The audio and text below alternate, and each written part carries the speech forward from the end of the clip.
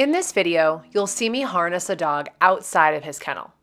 This dog can be very reactive at the sight of other dogs from inside his kennel. He will bark and lunge towards the kennel door. When people enter his kennel, he will frantically jump on them and also jump on the kennel door in anticipation of being leashed and leaving the kennel. As he passes the kennels next to him, he charges each of them and barks at the dogs within sight. So in order to set him up for success, I did a few things.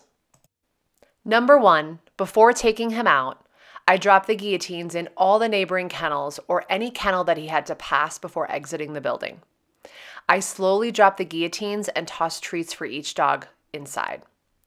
Number two, as I entered this dog's kennel, I tossed treats on the floor while I clipped the leash to the collar. Then I used a treat magnet to lure him outside to the kennel that you see here.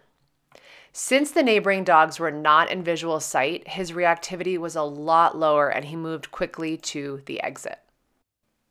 Number three, instead of trying to harness him inside the kennel when his arousal levels were really high, I decided to bring his harness outside to a much calmer environment and dress him before the walk.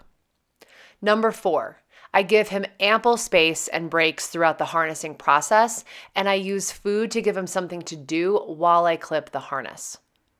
And lastly, number five, once I have the harness on securely, then I could clip the leash and head out for a walk. I would categorize this dog as stressed.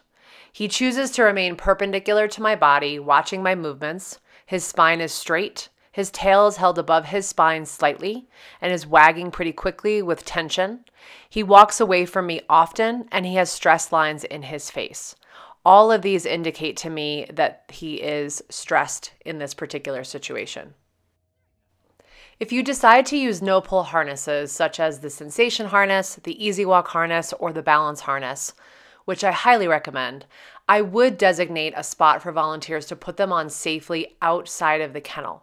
Leaning over and clipping the harness can be very invasive for some dogs, and it's safer to give them choice and control over the process by taking many breaks and reading their body language throughout.